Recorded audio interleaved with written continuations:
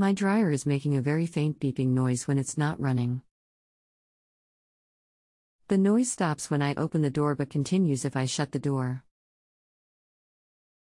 I just unplugged the machine. GE Dryer GTD72F0DG. How old is your GE dryer? Is it level with the floor? I bought it in May. I think the floor is level.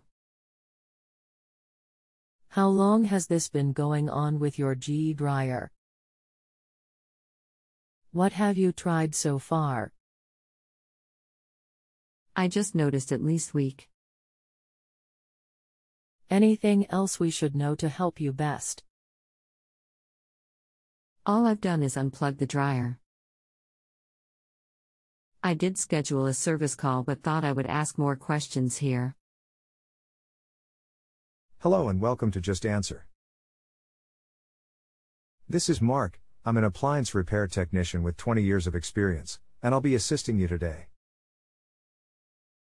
Sorry to hear your dryer is beeping, that is frustrating for sure.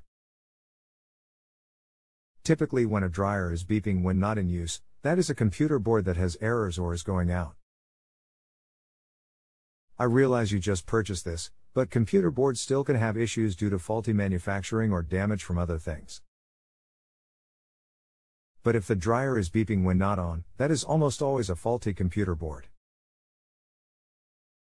It can also sometimes be power fluctuations or power supply issues. But testing needs to be done on the dryer to know for sure. There is an error mode that the tech will go into to read the errors the computer board logged, and then the tech can then diagnose from there. Other than that,